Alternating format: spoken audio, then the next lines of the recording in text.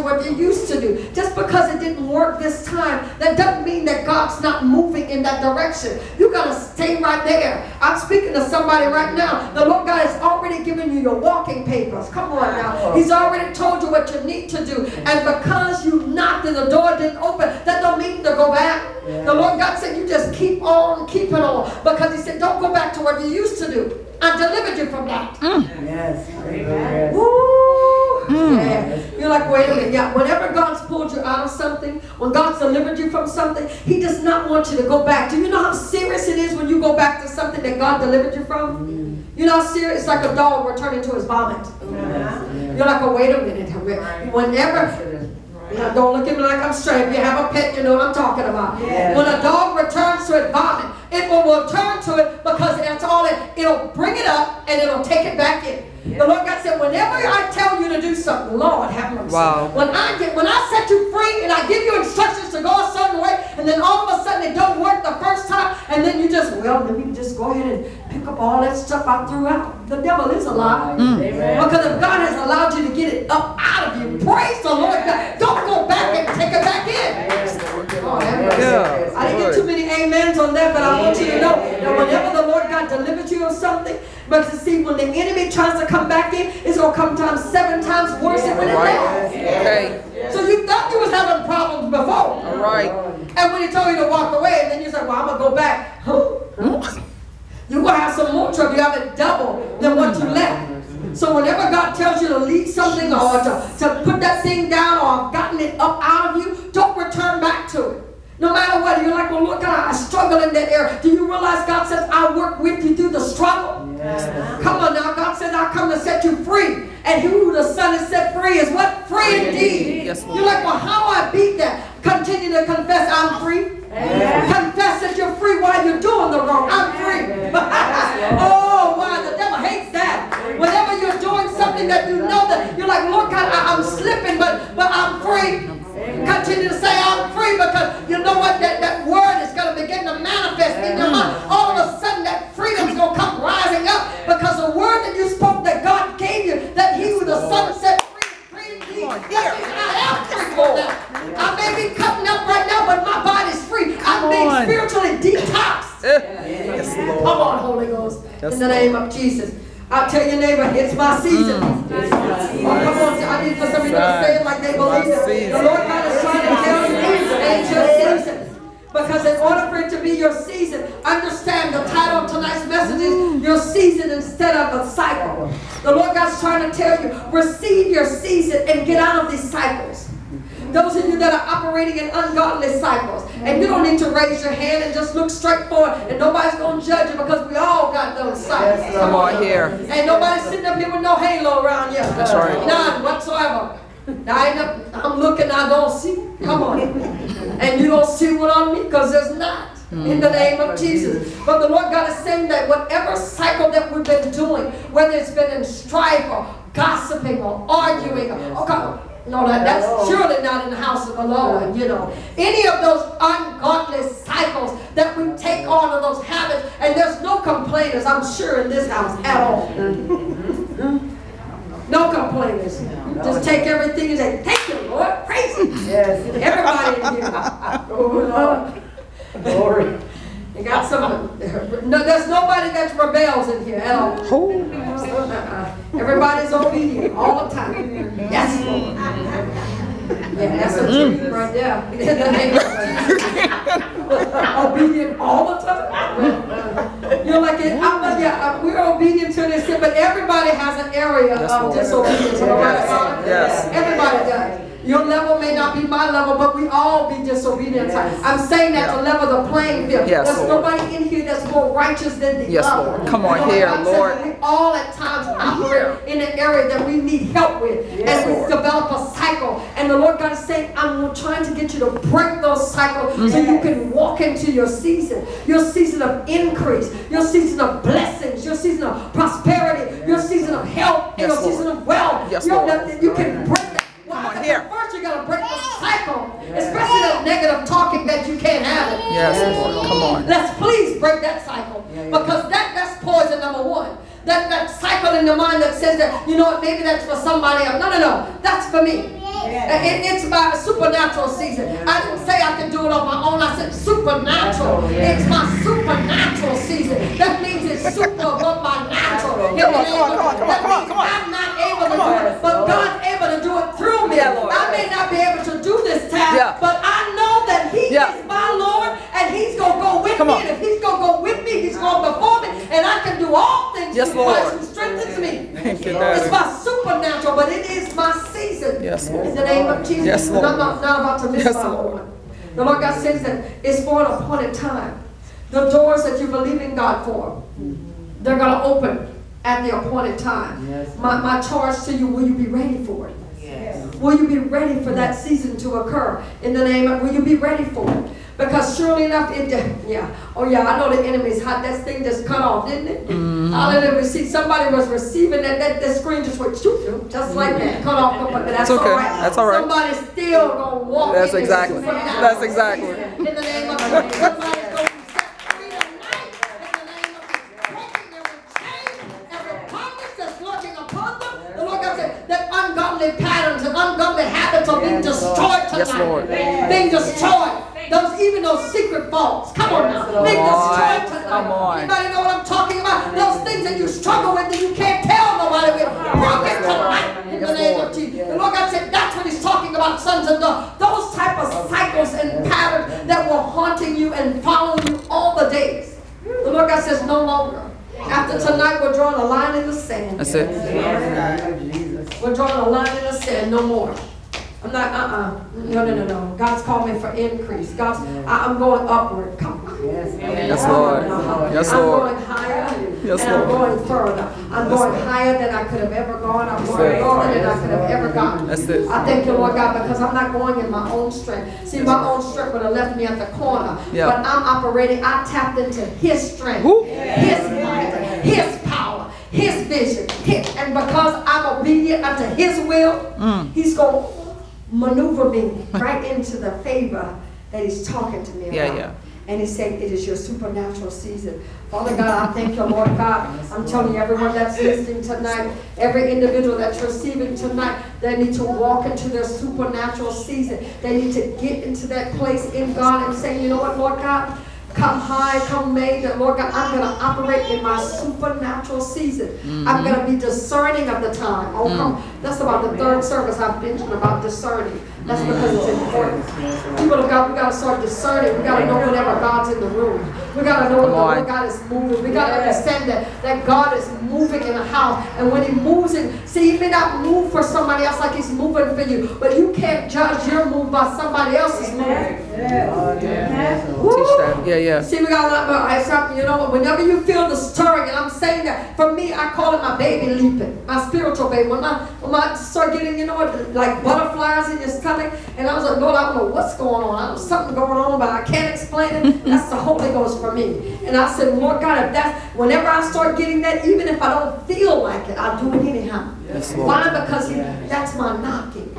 I'm preaching to somebody right now. You see, if you don't get anything else, so whenever you're getting that, oh Lord, you pressing on it, don't, that's your knocking.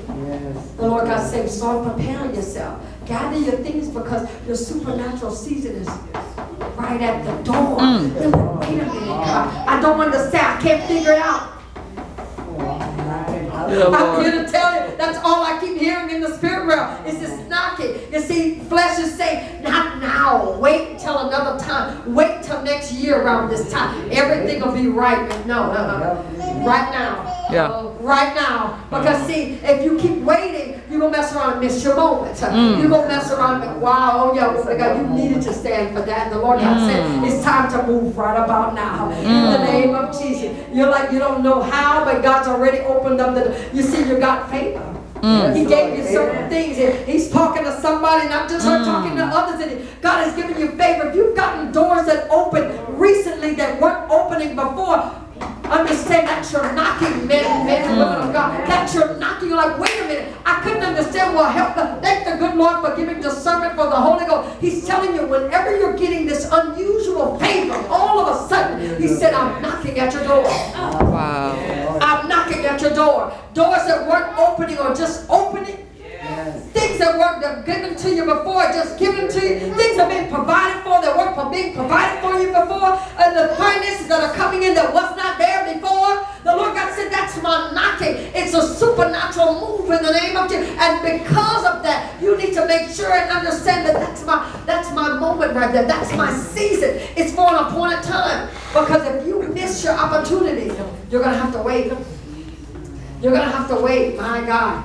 One thing I don't want you to add, some of us have been waiting long enough. Am I right about it? Right. You've been waiting long enough. And now the Lord God said, I'm right at the door.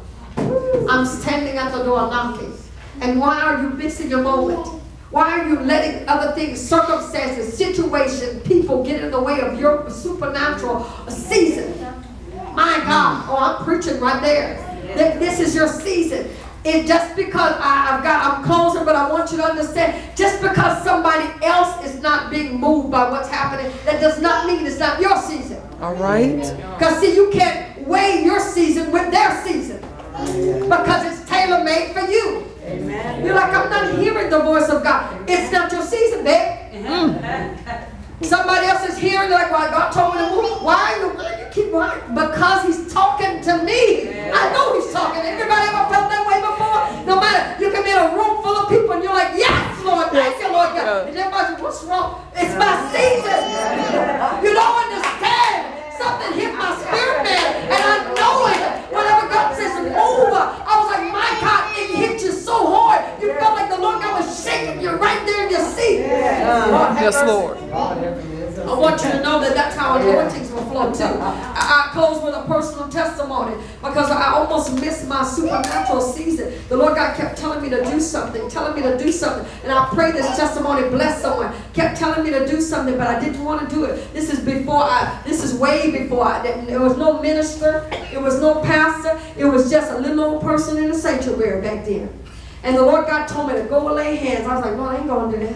I am not going to do that. I am not going to make a spectacle. I'm talking to the Lord. Lord, I am not going to make myself shame in the church. I'm not going to do it.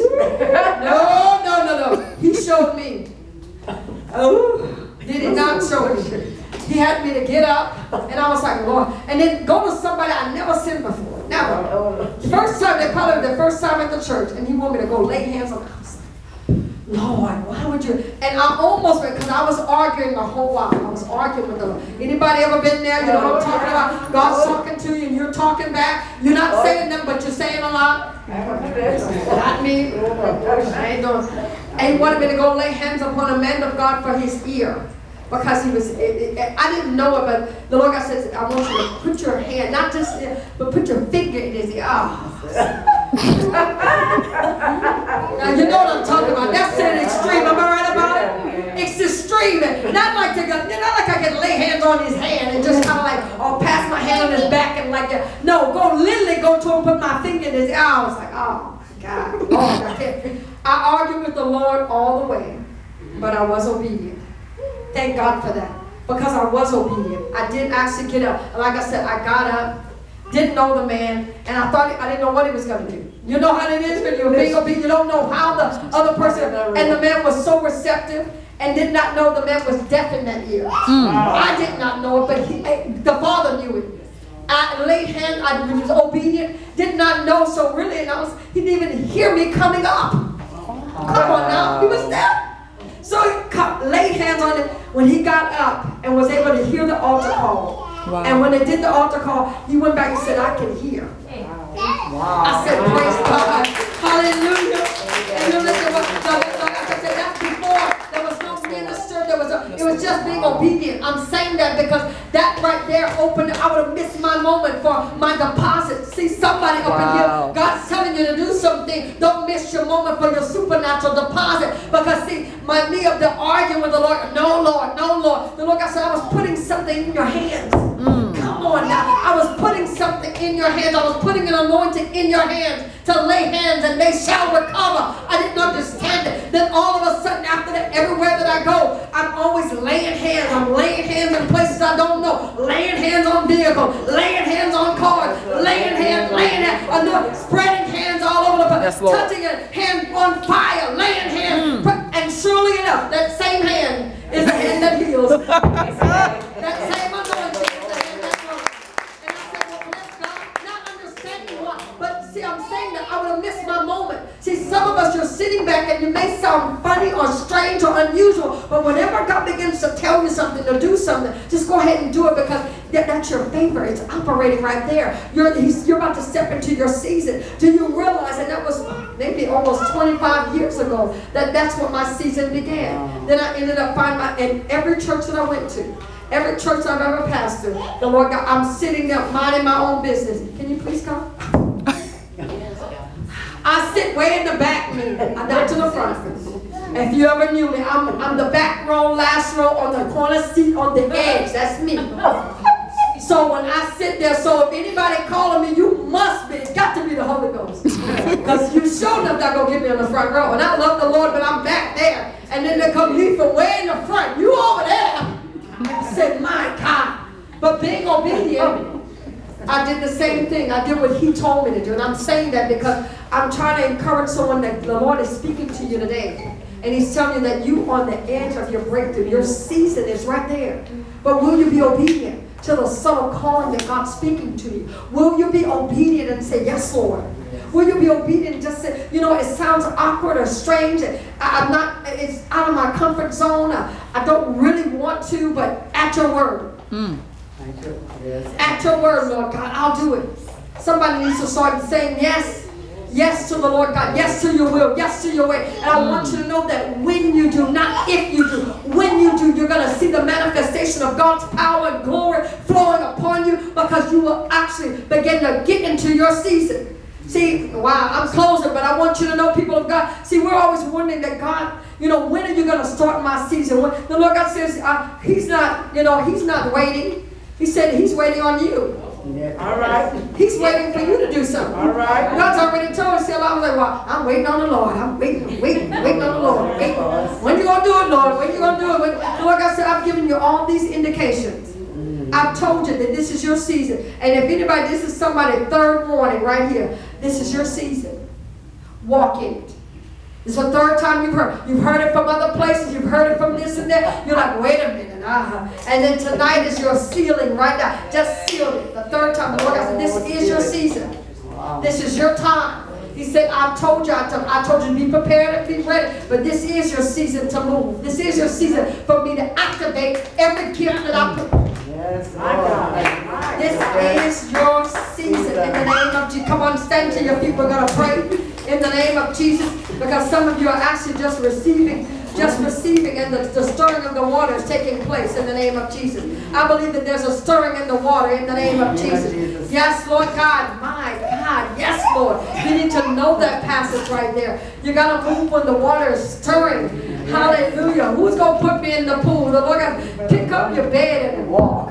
Get in the pool. You don't need anybody to pick you up. Come on now. When you see the water stirring, then begin to move to get in it. Come on. Thank you, Lord God. Father God, come on. At least extend one hand up if this is you. If this is your season and you believe that God is speaking to you tonight, you don't need to watch anybody else. If you believe that God is speaking to you tonight, at least get one hand up. If you believe that this is actually the beginning of your season, and the favor that's been given to you is actually the portal, the opening of your season to take place and manifest, lift up one hand. Father God, I'm praying for every individual at the sound of my voice. Those that are here in the sanctuary and those that will be receiving, that understand that this is their season that they're walking into, that they're about to embrace, Lord God, supernatural power, Lord God, supernatural increase, blessings, manifestations of your glory. And I thank you, Father God, and even intensifying their discernments in the name of Jesus. If that's them, that Father God, that they will receive this word and know that this is their season. You're about to get doors that were opening that were not open before. Lord God, I thank you, Father God, that every individual is receiving that tonight, that this is the beginning of their supernatural season. And we said amen. Amen. Amen. Come on, give God